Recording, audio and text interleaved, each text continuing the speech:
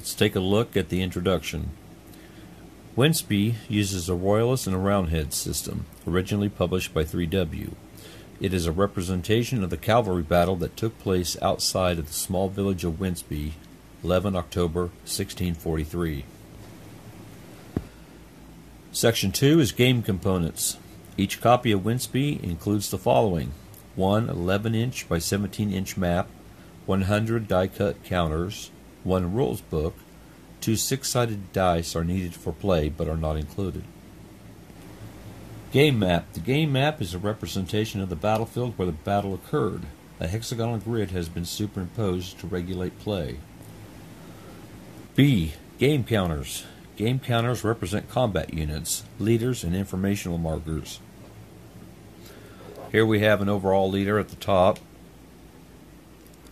This one is Fairfax. He has 2 asterisks, which means he is an overall leader.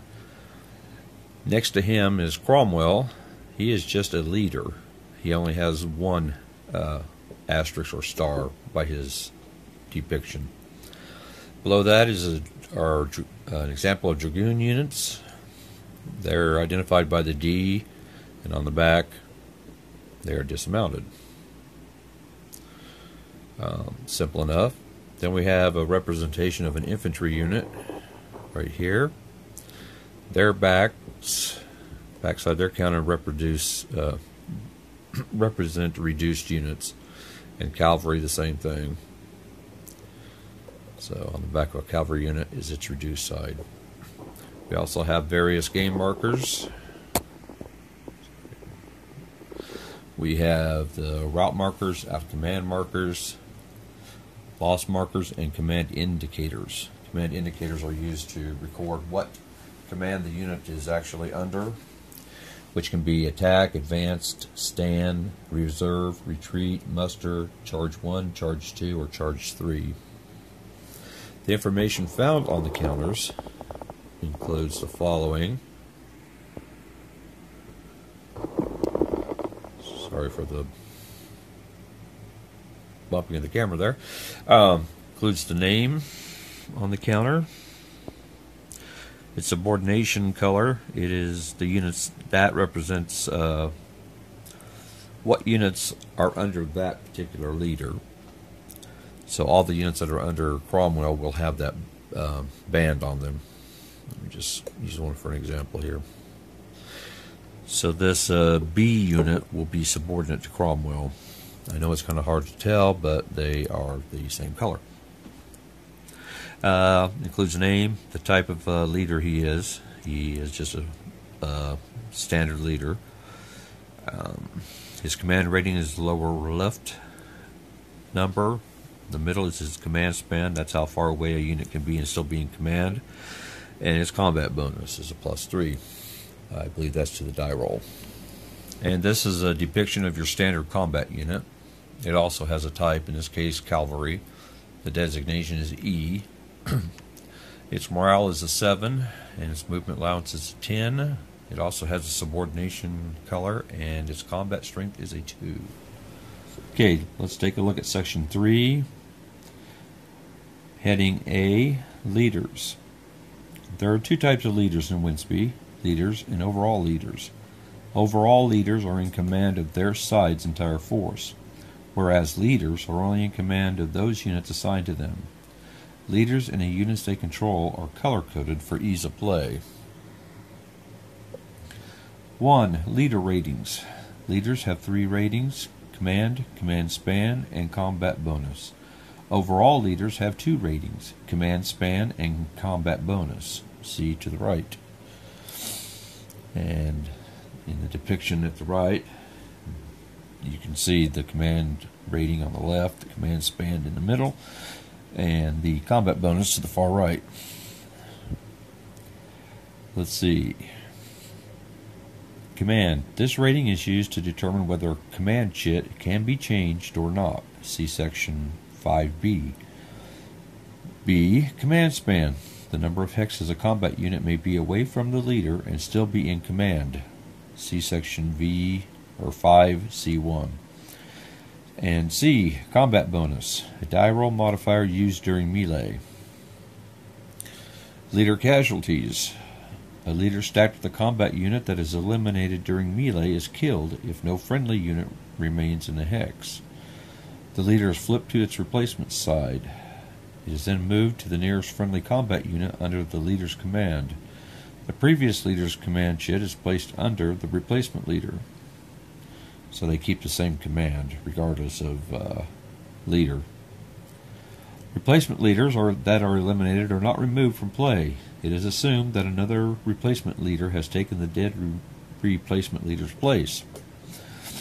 A leader alone in a hex that is entered by enemy combat unit or by an enemy combat unit is flipped to its replacement side if not already flipped, and is then moved to the nearest friendly combat unit under the leader's command. So, for example, number 2, leader casualties. Let's say that Cromwell is involved in a battle with the Royalist force, and the unit he is stacked with, this A cavalry unit, let's say it's eliminated.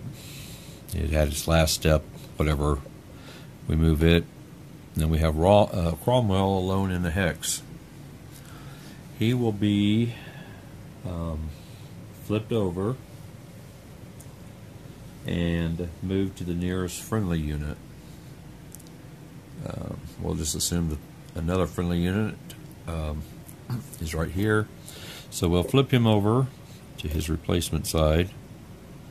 You can see that his stats change tremendously, but this is his replacement leader. So, and then we'll just pick him up, and we'll just put him over there with his closest friendly unit.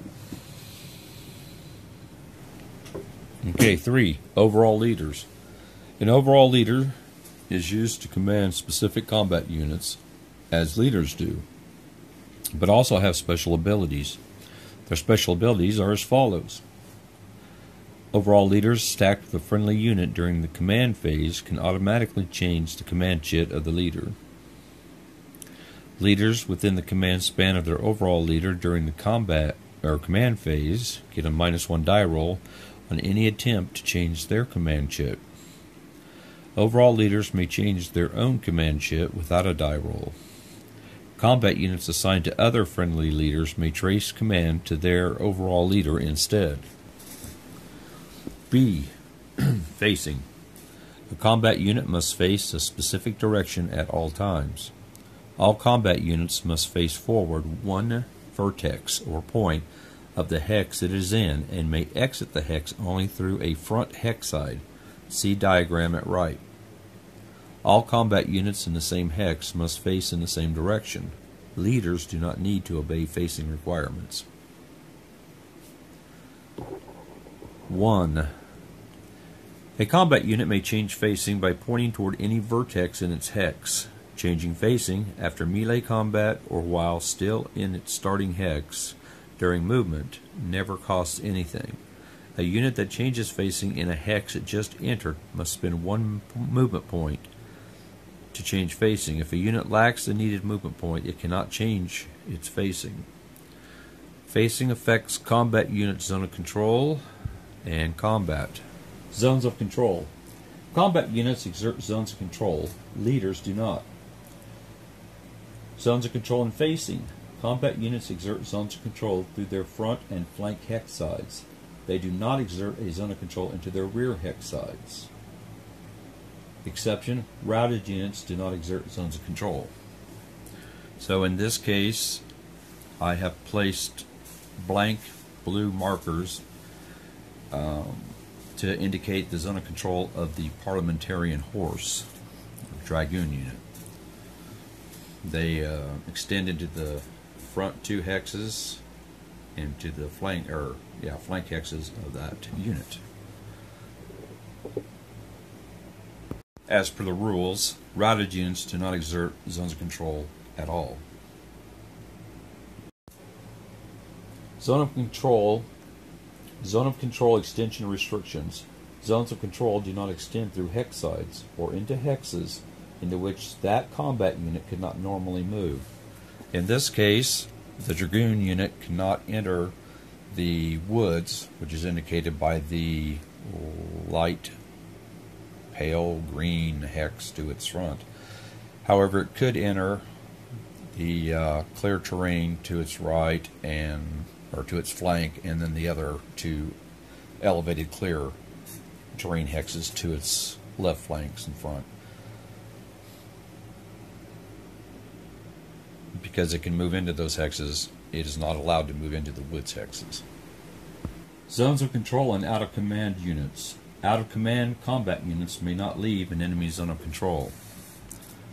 The Royalist Dragoon unit here is indicated as being out of command.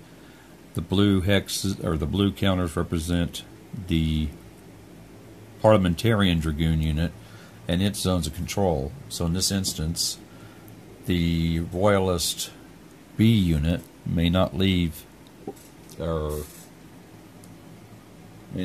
enemy zone of control. Effects of zone of control. The unit must stop when it enters an enemy zone of control. It may not move further in that movement phase regardless of how many movement points it has remaining. Example, just say this unit started here, it goes 1 and then 2. It has to stop because it enters the Parliamentarian Dragoon unit's zone of control. A friendly combat unit negates the effect of an enemy zone of control for purposes of tracing a command span, but it does not do so for movement or retreat purposes. So in this example, this unit is still in command because it can trace through its own unit, even though it is in an enemy zone of control of this unit, back to its leader. However, if this unit had to retreat, it could not do so because it could not retreat into a legal space, even though this friendly unit is negating the zone of control, or not negating the zone of control of this Royalist unit. Leaving a zone of control. A combat unit that begins a movement phase in an enemy zone of control may move out of that zone of control if it has a retreat, stand, muster, or reserve command, and it is in command. Routed units may also leave an enemy zone of control. In this example, this unit can move out of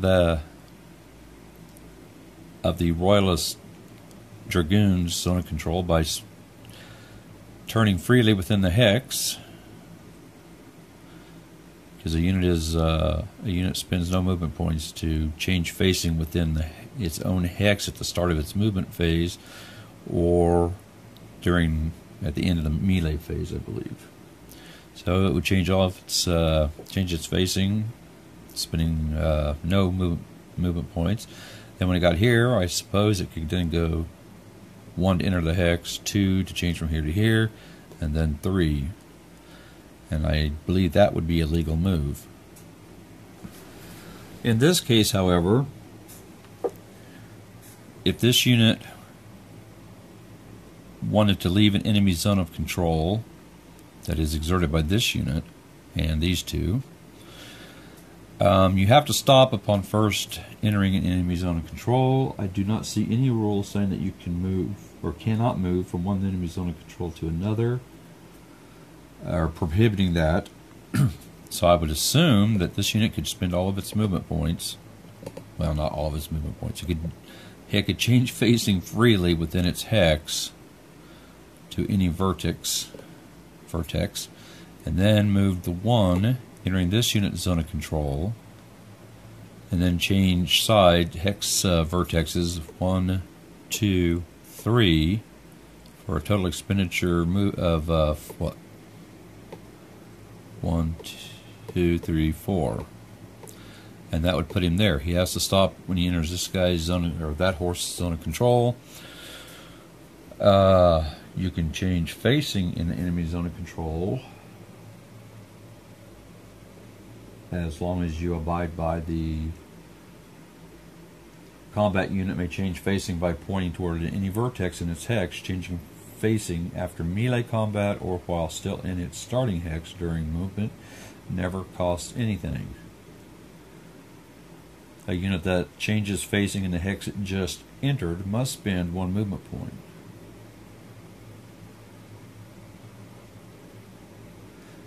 It doesn't say it has to be per vertex either. So technically, this unit could freely change its facing in the hex it starts in, enter the enemy zone of control, or enter this hex for 1, which is in the enemy zone of control, spin 2, another movement point for 2, to just turn around in this hex, and just, you know, there you go. So is that legal, historical, whatever? That seems to be what the rule implies.